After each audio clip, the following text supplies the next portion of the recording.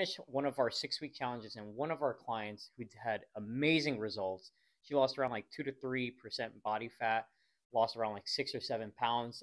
She did really, really good. So the question was what to do afterwards. So again, you can either continue on the path of a deficit to try to get into a lower body fat percentage and become a little bit more leaner, or you can return back into maintenance. Her choice was to go back into to maintain on the caloric deficit. So her question that she had was, should I still continue to be lowering my calories?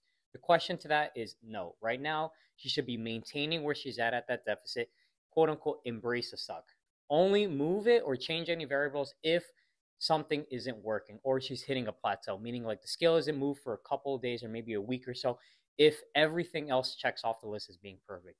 If not, then we can further her deficit by either increasing a little bit more cardio or maybe adding in another weight training session, also increasing a cardio, or the last and final resort is decreasing calories. So that was her choice. She's choosing to get a little bit more leaner. So